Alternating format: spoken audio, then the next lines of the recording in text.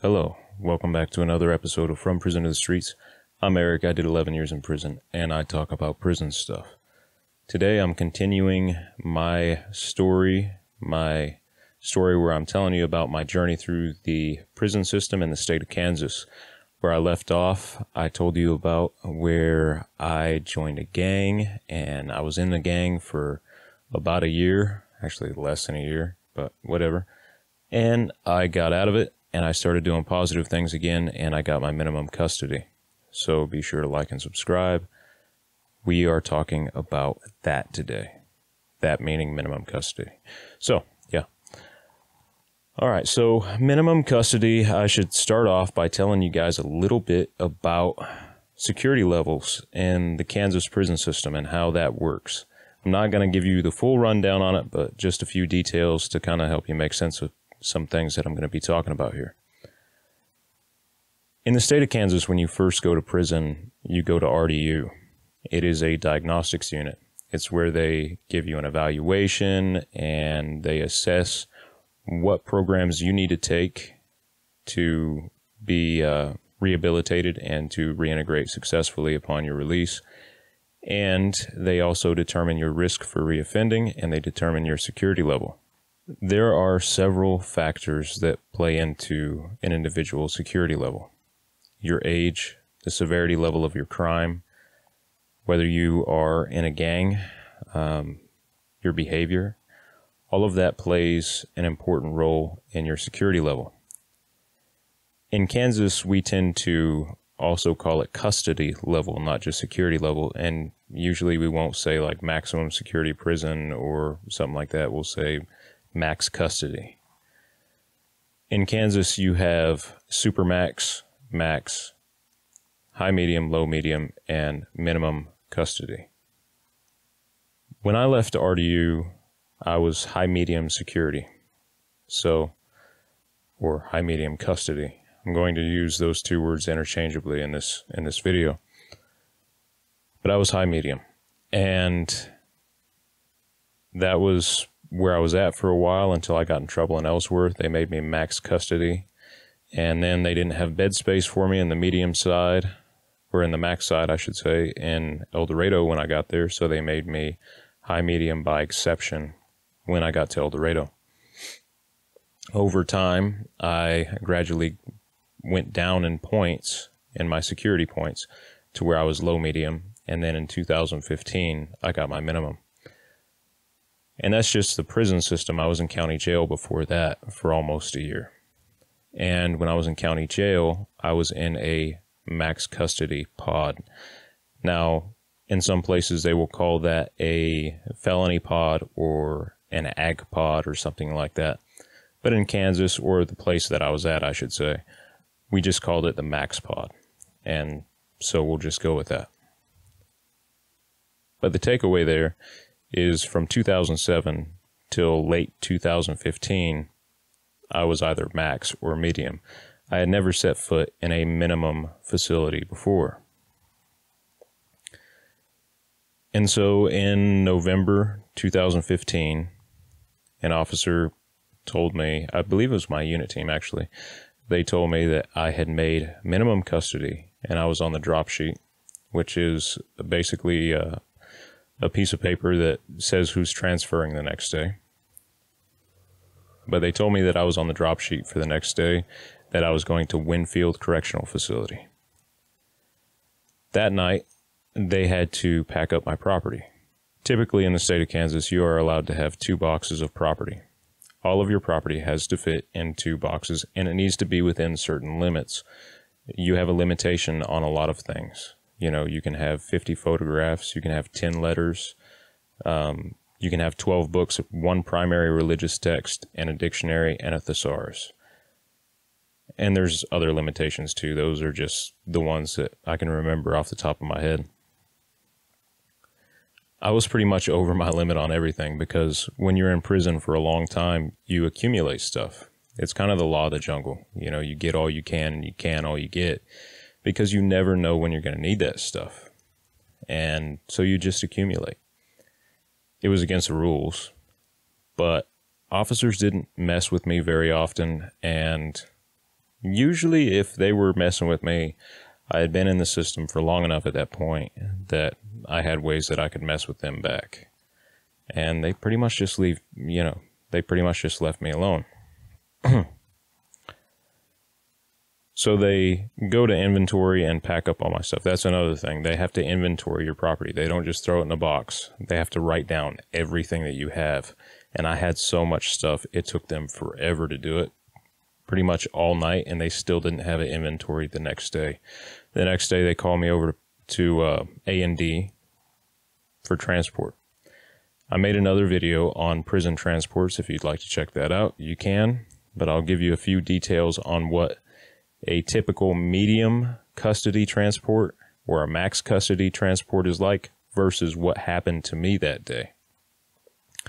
Usually on a medium or max transport, you're going to be on a bus, you are going to be in a jumpsuit, you are going to have handcuffs, belly chains, and leg irons. Leg irons are pretty much just handcuffs with a really big chain in the middle that they put on your ankles. A belly chain literally just goes around your belly through belt loops in your jumpsuit, and then your handcuffs will attach to a D-ring on your belly chain, and then your leg irons will also be connected to the belly chains by another chain that runs down. So, you're fairly secure. And the bus, you can't see out of it that well. There's usually 2 armed guards from the special security team there. And you're usually transported with a bunch of people. That is not what happened to me at all when I went to the minimum facility.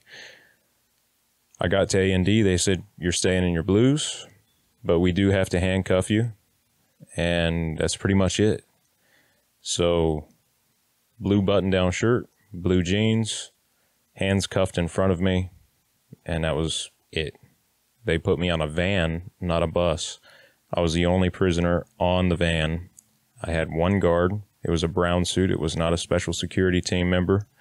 He was armed, I believe. I believe he had a sidearm that he picked up from the shack on the way out of prison. Guards don't typically have guns inside the fences. They can have a gun in the guard tower, but they can't have a gun inside the fences otherwise. So they have to pick up their sidearms on their way out. But that was it, And I'm not even positive he had a sidearm. Anyway, so we drove out to Winfield. And the drive, to be honest, was very unsettling for me because I hadn't been in a vehicle since 2008. I hadn't moved, in a vehicle since 2008. So I got a little bit motion sick and I was very overwhelmed. I could see all this scenery. I'd been in the same place since 2008. I hadn't been anywhere else. I'd been sitting in that prison. So being able to look out the window and watch the scenery go by, see the trees and the hills and the creeks and stuff, being a country boy, that kind of spoke to me. And it was a lot to take in. It was very surreal. Maybe even more surreal than getting out of prison, because when I got out of prison, I was kind of numb at that point. I don't remember how long the drive was. It seemed like forever. In reality, it was probably not more than an hour. I don't know exactly how far away Winfield is from El Dorado. But we get there, and Winfield Correctional Facility used to be a mental hospital. I think it dates back to the late 1800s, maybe the mid 1800s. But it's a very, very old facility composed of several old hospital buildings that are made out of stone, limestone, that are several stories tall. And there are also a few brick buildings on site. And it sits on top of a great big hill out in the country. And, we were driving up, and there were no real fences, no razor wire, no guard towers, nothing like that. And El Dorado, when you roll up on El Dorado, you have huge fences, big rolls of wire going down. It's not razor wire just across the top. It's all the way down the fence. And you have guard towers everywhere with guards in the towers armed with 243s. And that's not what Winfield was like. It kind of looked like a hospital. An old one, but it kind of looked like a hospital. So we get up there, and there's I guess I would call it a cul-de-sac. And all the cell houses, all the buildings kind of face this cul-de-sac. So we pull in, and we stopped in front of A&D / property, which was a little brick building that was probably one of the newer buildings there. We stopped there. The officer took my cuffs off, handed some paperwork to the officer that was at A&D, and he said, "Hey, best of luck to you," and he took off. Now, at this time, I learned that my property did not come with me from El Dorado. It took them so long to inventory it and go through it that it did not make it over to A&D. It was sitting up at the property department in El Dorado. So my property was still over in El Dorado. And the property officer at Winfield, the A&D / property officer who was there at the time, said, "Hey, look, your property isn't here." It was a holiday weekend. It was coming up on Thanksgiving. So they weren't going to have my property there probably until next week sometime. And I was just so happy to be there. I'm like, all right, cool. You know, whatever. I wasn't even tripping on it. A lot of inmates would throw a fit about that. They would start losing their shit. I didn't care. I was just happy to be at minimum and be out of El Dorado with all the chaos and stuff. I didn't know exactly what to expect from a minimum facility. I'd heard things, you know, I heard it was wide open, that you could pretty much just do whatever you wanted. But in prison, you kind of, you know, don't believe anything you hear and half of what you see. You can't really trust people's word. People make up, you know, a lot of shit. So it's hard to decipher truth from what's bullshit. Anyway, so I wasn't putting my own expectations there. I was just going to let it be what it was, and I was going to see for myself, good or bad. And what was cool, A&D is also where they issued new clothes to guys that were coming into that facility. And my buddy Mitch, who had been in El Dorado several years prior, was there. He had gotten his minimum, and he had gone to Winfield. So I knew him, and I had to get some new clothes because I was wearing my blue button down, and that was not the uniform standard for Winfield. They had blue jeans and kind of like a gray t-shirt. So I needed to get that. And I also needed some shower shoes because my shower shoes were in El Dorado, and you don't want to walk around in prison showers barefoot. It's not advisable at all.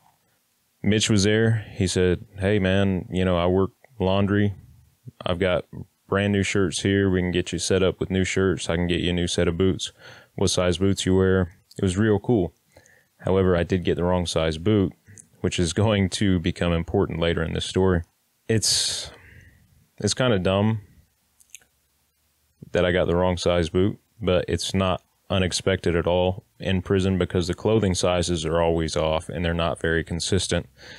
You might one day get a pair of size 12 boots being a size 12, and you'll end up with something that's like a size 13 or 14. Or you'll go for something that's 11 and a half and you'll get a size 10 in reality. It might be labeled 11 and a half, but it's not.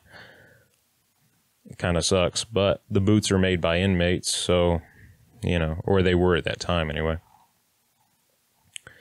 Anyway, Mitch hooked me up with some clothes, and then I had to get shower shoes from Mrs. Glover, who was the property officer there. Now, Miss Glover was not the regular property officer. She was a stand-in for another dude. I'm not going to say his name because he's a vengeful bastard and he might try to get me on a defamation of character suit. But anyway, Miss Glover was going to give me some shower shoes as loaners. And when she did that, she started to put my name and number on them. And I said, "Hey, I actually ordered a pair of shower shoes on Canteen," which I did. And So if my canteen's going to be here next week, I don't see the point in marking my name on those shower shoes. You might as well just leave A and D on them, because they were marked, A and D.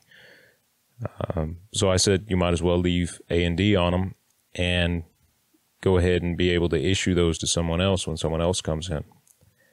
She said, okay, yeah, we'll do that. Mitch was nice enough to show me to my cell house. It was B2 cell house, so B building. The buildings there, the old hospital buildings, were lettered, and the number designated what floor you were going to be on. So I was on B2. It was 2 flights of steps up, 2 flights of steps per story. And I went up there, checked in with the officer, and he showed me to my bunk. I was in a 4-man cube. The facility there was set up a lot like U-Dorm in El Dorado. It was, divided into dorms, open dorms, not cells. And those dorms were broken into 4-man cubicles. So you'd have like a little partition between each group of 4 guys. You had 2 bunks on one side, 2 bunks on the other, and then you had lockers. So I got there, I got settled in, and something happened with my property. It kept getting delayed and delayed and delayed, and the same thing happened with my shower shoes. Kept getting delayed, so I didn't see shower shoes or my property for months, essentially, before I got all of it, and that kind of becomes important later in this story as well. But the first week I was there, I was assigned a job. I was assigned to the canal route. So at 6:30 in the morning, around there, I had to go check in at one of the buildings out back, and we would all load into a van, and we would head to Wichita, and we would be in this van with one security officer, and we would basically pick up trash along the highway in Wichita, along 235, along the interstate, I should say. And it was a really cool job. It was pretty easy, and some days when we weren't super busy, if we had all the trash picked up, and we also cut brush, and if we had all of that stuff done, then our boss would just drive us around Wichita. We would just cruise, essentially.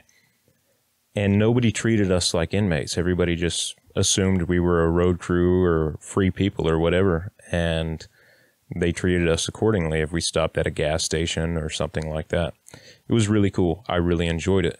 As a matter of fact, we were working for DOT out of Wichita, and that Christmas, they invited us to the Christmas party. So we went into the Department of Transportation office there in Wichita. We sat down with them. They had catering from Hog Wild, Pit Barbecue in Wichita, and it was great food. It was awesome, and the people were awesome. Free world people are different from prison people. They have that, I don't know, innocence about them. They're crispy. But they treated us normally, and that was really nice. It was really cool. It was very refreshing. I ended up changing jobs, though. I switched over to a maintenance job where I was the only mason at the facility. When I left El Dorado, I left with a certification in masonry because I graduated from the program there. And all those buildings in Winfield are pretty much brick or stone, and they didn't have any masons there. They had carpenters. And it's kind of funny because to start out with, they didn't even have a position for a mason. They just had positions for carpenters. So I started out in the carpentry department, and then they created a position for a mason, and that was my spot. It was cool. I had like a little side-by-side and a tool bag, and every morning I would have a clipboard with work orders all around the facility. And so I'd check out the tools that I needed, put them in my bag, hop in the side-by-side, and go to different work calls. And that was my job. It was really cool, but I didn't enjoy it that much. I didn't get paid much. I was getting paid like 60 cents a day, and it was hard work. Masonry is not easy. It's very physically demanding. So I didn't really enjoy that aspect of it. And the boots that I had were the wrong size. They were a little bit too small. And I had to go get new boots. And when I went to go get new boots, the regular property officer was back. And he gave me all sorts of trouble about getting new boots. You know, he was like, hey, you know, you took these boots knowing they were the wrong size and they were brand new, and now I can't give them to anybody else. So, you know, he was just being very combative about it. And I said, look, man, I'm sorry. I didn't realize they were the wrong size. They were labeled my size, but, you know, they don't fit. And he's like, no, that's not it. Your mommy just didn't teach you to tell what size shoe you wore. Now, I know that might not seem like a significant remark to a lot of people.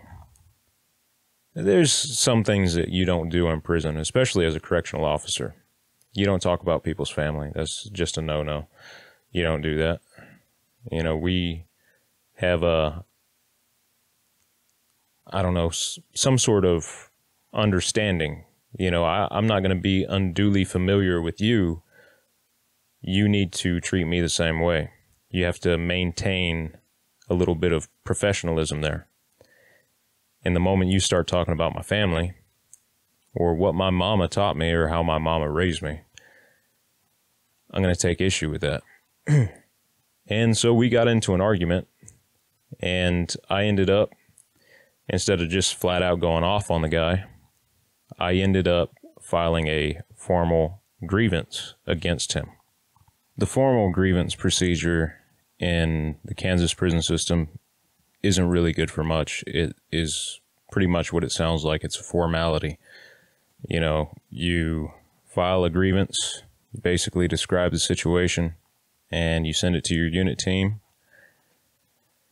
They review it, and they either, you know, put a write-up in the officer's file, which almost never happens, or what is more likely to happen, they write you a thing back, a disposition on the grievance, saying that, you know, it's tough shit. I filled out a grievance on the guy. I sent it in, and it turns out that he was actually related to my unit team manager, so nothing happened. But I am kind of relating this story to kind of give you some context for what would happen later. So now I'm going to tell you a little bit about minimum facilities. I'm going to tell you straight up, I didn't like that facility. I didn't like minimum one bit. The people there suck. The other inmates, other prisoners, they act like they're super tough when they're only doing 90-day PVs or little small-time drug charges and stuff like that. And I don't like the whole tough guy attitude. I really don't. You know, that stuff doesn't fly in higher security prisons, because if you act tough, somebody's going to try you out. That's just going to happen. And it's not like that in minimum, because guys have a lot more to lose. You know, they're not going to haul off and stab someone because they're going home in 6 months or a year or 90 days. The sentences aren't very long for guys who are there. So they act a fool because there's no consequences for it. The officers are the same way. The officers act super tough, and they're very disrespectful, not as a whole, but generally. You know, they're not all like that, but most of them were. They weren't very respectful. They acted like hard asses because they were used to dealing with inmates who had something to lose. If you're in a higher security facility, you're dealing with guys who have all day. You know, they might have 25 years to life. They might have life without parole. Even if they have 10 or 15 years, that's a long time. And if one of those guys are having a bad day, you know, there could be consequences to that. Officers can take TVs from inmates. They can put inmates in the hole. You know, they can give them write-ups and stuff. But If an inmate decides to go outside the accepted behavior for that facility, in which a lot of inmates who are doing life, they don't give a fuck about the rules. I'm sorry for my language, but that's how it is. A lot of them don't care. And you might be able to take their TV away, but they can take your life away. And that's scary. And officers will treat you with a little bit more respect in higher security facilities because of that. They're aware of that. They're not trying to create a hostile environment for themselves or their coworkers. And that's not a bad thing. That's smart. A lot of times, the best way to avoid a conflict is to not start a conflict. So I'm in this place. I didn't like my job. I didn't like the facility. I didn't like the people there. I didn't have a lot of friends. I will tell you about some of the activities that we had there. Every hour on the hour, we could move throughout the prison.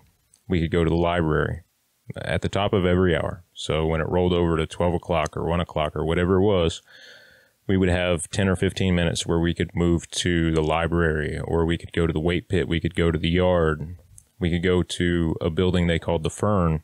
In the Fern, they had pool tables. They had guitars. And probably the only redeeming quality of that facility is that they had guitars. And, you were there after that 15-minute window closed. You were there until the next hour, the top of the next hour. Then you can move around.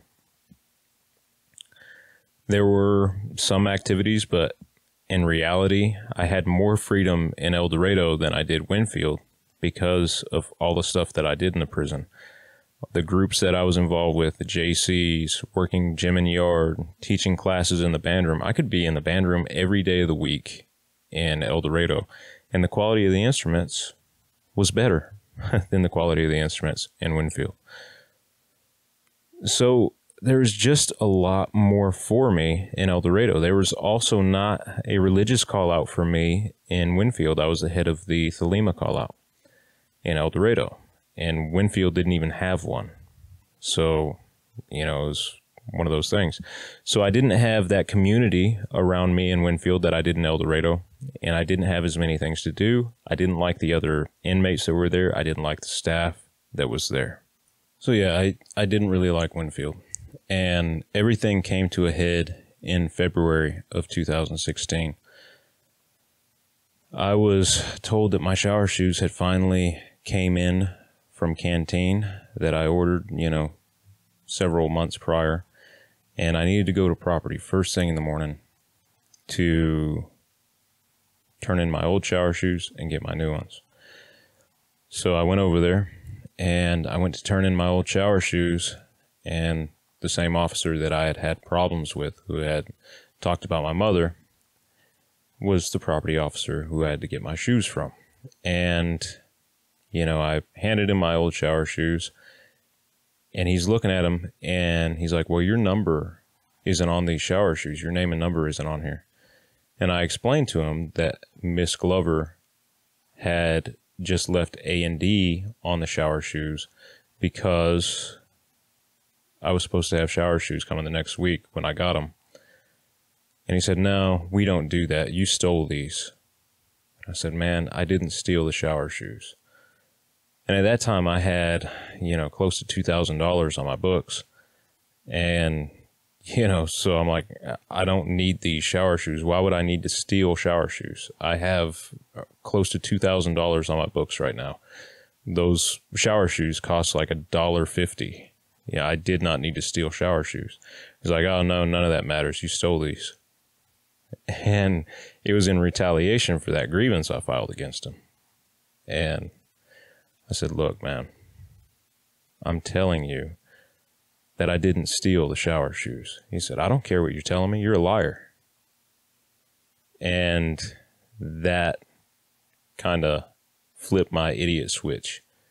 I really don't like people insulting my integrity. And this guy and I had already had issues. And I said, stop calling me a liar. And he said, no, I'm going to call you a liar because that's what you are. You're lying, so you're a liar. And he started getting belligerent about it. You know, he started raising his voice, and he starts yelling at me. And I said, no, you need to stop yelling at me. And he got louder. You know, he said, I can yell at you if I want to. You're an inmate. I'm calling you a liar. I said, look, and he's leaning over this counter, because there was a counter there on property. He's leaning over the counter, jabbing his finger in my face, and he is yelling, and he is so close to me that I can feel drops of spit hit me on the face, you know. I lost my shit. I mean, I'm sorry for my language, but I lost my shit. I went off on that dude. I yelled at him. I said, you better get your fucking finger out of my face and quit calling me a liar before I come across that counter and I beat your goddamn ass. It's exactly what I said. And he hit the panic button. Officers in prison have a radio and it has a panic button on it. Basically, they hit that button and all their friends come running, and that's exactly what happened. He hit that button. I didn't try to run, but he didn't say another word. He shut up immediately. He just hit that button. All of his friends came running. So all of his friends show up. They asked what happened. I told them. And he's like, oh, no, that didn't happen. I didn't call him a liar. I said, you did call me a liar. And the reason why you're so pissed off is I filed that grievance against you because you were talking bad about my mother, which was an exaggeration on my part. He wasn't talking bad about my mother per se. His exact words were, your mommy didn't teach you how to tell what size shoes you wear. Insulting my intelligence and talking about my mother. Anyway. So they asked what happened. I give my side of the story. He kind of denied my side of the story and just said that I went off on him because he accused me of stealing shoes and threatened to beat him up. And at that point, the officers were like, well, you're going to go to the hole and you're probably going to max custody. Because threatening and intimidating is a Class 1, R1 write-up in the Kansas prison system. Straight to max custody, and you will stay at max custody for 3 years. At that point, it was 2016. I was getting out in 2018. That meant that I was going to be max for the remainder of my sentence. So they had to take me to the captain's office before they did that, and they needed to cuff me up and take me to the hole. And as they were cuffing me up, and, you know, at first I was kind of just numb, you know, because I'm thinking, man, I've been working since 2007 to get to minimum, and it's all about to be pissed away over this piece of shit, you know? And they got one cuff on me, and then I just fucking, I flipped, you know? I said, cuff me up, that's what you do, and I pulled away from that cop, and he had the other handcuff in his hand, and cuffs have a little point on them. It's not super sharp, but it's a point. And when I pulled away, that point on the end of the handcuffs cut into his hand. Not super bad, but it cut him pretty good, I guess. You know, he didn't need stitches, I don't think, but he was cut. I pulled away from him, and then I tried to go over that counter and make good on my promise to that property officer. And he took off running. He went in the back office and locked himself in there. And I'm trying to pull myself over this counter. And in the meantime, I have all these cops that are grabbing onto me. I want to say it was about 5 of them. And we wrestled. They couldn't even get me away from the counter at first. I was trying to pull myself over. It wasn't working. Finally, they just picked me up and they slammed me down on the tile floor. Landed on my face. Knocked my chin pretty good, split my chin open, and dislocated my jaw, which I wouldn't learn about till later. Still have problems with it, but we wrestled for a while. They were trying to put me in handcuffs, and I wasn't having it. One of them took a can of mace and put it right in my face and said, I'm going to spray you. You know, and another one had a taser. They were getting ready to tase me, and you know, I don't like mace. I really don't like mace. especially being an asthmatic. I can't stand that shit. And I called it, I called it at that point. I gave up.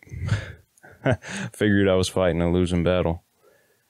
And, it took me to the captain's office, and they said I was probably looking at battery on an LEO. In addition to threatening and intimidating, I was looking at new charges.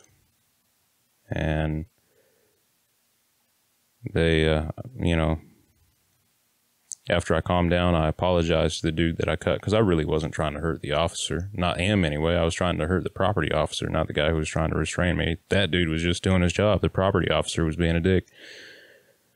But I was pretty defeated, looking at new charges and stuff, and, man, marched me off to the hole to await my disciplinary hearing and to figure out what would happen to me. And I'm going to leave it off right there because my camera battery is dying, and this seems like a good stopping point. But thank you very much for watching. I really appreciate all you guys. I know I haven't been putting out as many videos lately. Bear with me. I have a lot of stuff going on in my life right now. But I love y'all, and I really do appreciate your time. Whether you're subscribed or if you're just watching this, I appreciate it.